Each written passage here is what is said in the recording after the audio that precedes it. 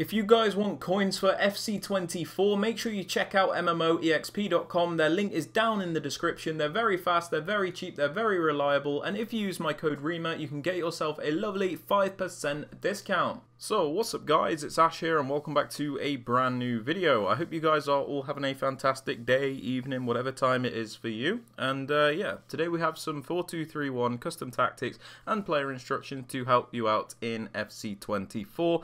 I just want to apologise that there won't be any gameplay in this video. It's a bit late when I'm recording this and I don't have too much time and I want to get this out. So yeah, I hope you guys can understand that. Tomorrow we'll have gameplay as normal. And yeah, that's pretty much it. Just before we get into the video though guys, I would very much appreciate it if you could drop this a thumbs up as it does really help me out with the YouTube algorithm.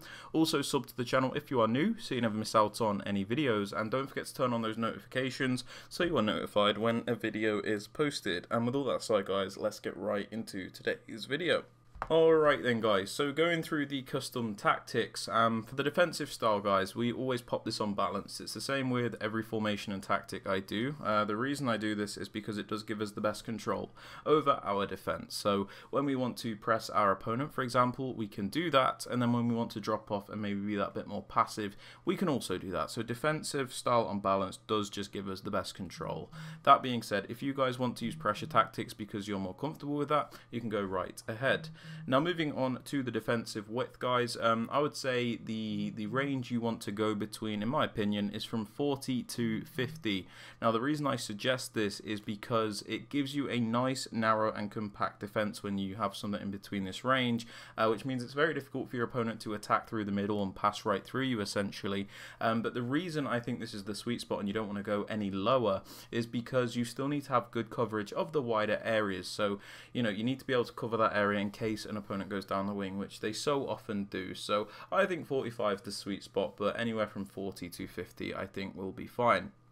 Now moving on to the depth guys, you can pretty much use whatever you want for the depth. There are a couple of suggestions I can make. If you struggle a bit defensively and you need a bit of help, you can use 71 depth. Now what this does is it gives you this automatic press from the AI, where the AI basically does everything for you. They'll press your opponents like crazy, congest the middle area of the pitch, and make it a nightmare for your opponents to try and play through. So if you like that and that's something you want, you can use 71 depth. If you're like me and you have you know, a bit more skill when you're defending, you know, you feel quite confident and you want to be a bit more manual, you can go from like 60 to 65. Now the reason I suggest this is because it does give you, you know, that higher defensive line that you might want, but you just have a bit more control over when you press your opponent, you know. So you still have that higher line, you're just a bit more in control. If this is still too high for you guys, you can lower it even more, and that is absolutely fine. So just pick a depth that you are comfortable with. Now for the build-up play guys, I always recommend balance regardless of the type of build-up you like to use. Now the reason I say this is because every one of these individual settings, apart from balance, completely suck. You know, if you use, for example, slow build-up, your players just don't move at all. Like the AI is terrible and it doesn't help you build up slowly. The same way with fast build-up, your players just move around kind of like maniacs, and that doesn't help you either. So balanced is just the most controlled and the most suited for every type of style, in my opinion. Now for the chance creation guys, direct passing is an absolute must in my opinion, especially on the new gen version of the game, because it's the only way to consistently create chances and score against people in this game.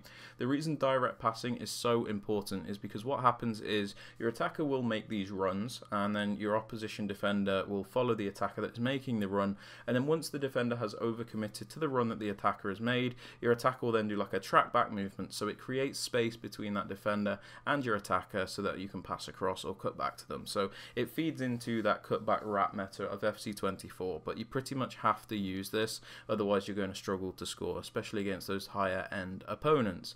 Now for the attacking width guys, you can pretty much use whatever you want. All you really need to know is the lower the width, you know, the more narrow your attack is, and vice versa. So just pick a width that you're comfortable with. I use 55 at the moment because, you know, I want a bit of width, I just don't want it to be crazy wide either, so this has been working alright. But again, again, just change it to whatever you want. For the players in the box, guys, I pop this on 6. The reason I do this is so we can get a few players into that penalty area, but we don't overcommit to the point where if we lose out on possession, we're not always going to get counter-attack. So this is what I prefer. You guys might prefer something different, and that's fine. For the corners, I pop this on 2. This is so, you know, if I want to cross it, I do have a couple of players in the box, but I can also play it short. And again, it's kind of similar to the players in the box where we don't want to overcommit because, you know, we don't want to get counter-attacked all the time. For the free kicks, because I don't really cross the ball from them, I either just shoot them or play them short. I just have it on 1 because I don't really need to commit players up the pitch if I'm not going to use them. But again, just do what you want with that. Now, for the player instruction, guys, the striker is very basic. We pop them on stay central and get in behind. These are pretty standard instructions for a striker. The reason being is that they're most effective in this game. Stay central is very useful because it ensures that you have that focal point at top. It means they're not going to get lost, drift out wide, because you don't really need them to do that. You have wide cams and fullbacks to cover that area, so you want them to be in the middle so that you can rely upon them. I also highly recommend get in behind on this game because it's very important against those people that are using the pressure tactics and the 71 depth. What I mean by this is if you use mixed attack and your opponent is using like 71 depth or pressure, your player just won't really move at all. You know, it's really annoying. So you have to force the runs out of them, and the best way to do that and beat the press is by using get in behind. Now, for the wide cams, guys, we pop them on comeback and defense, get into the box for cross. Now, the reason we pop them on comeback and defense is because it'll make it defend in that 4-4-2 shape, which many people like. Now, the reason this is so good is because it makes it very difficult for your opponent to attack, especially down the wing.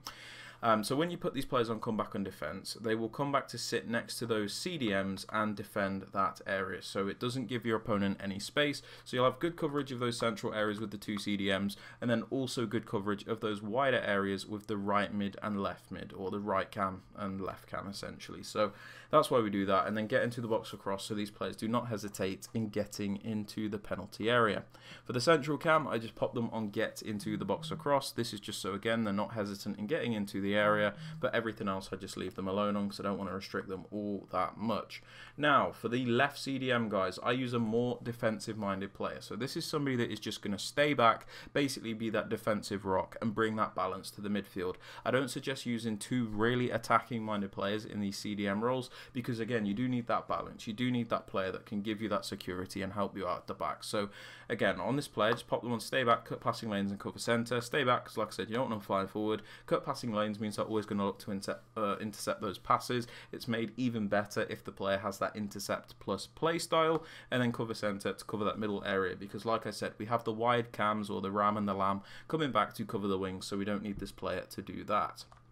Moving on to the right CDM, guys, I use a more balanced or box-to-box type player in this position. So this is somebody that will attack and defend, have a bit more of a free role, and basically just do what they want. So on this player, we just leave them alone to let them do that. The only thing we change is cover center. So like the other CDM, they'll cover that central area as opposed to the wings, guys.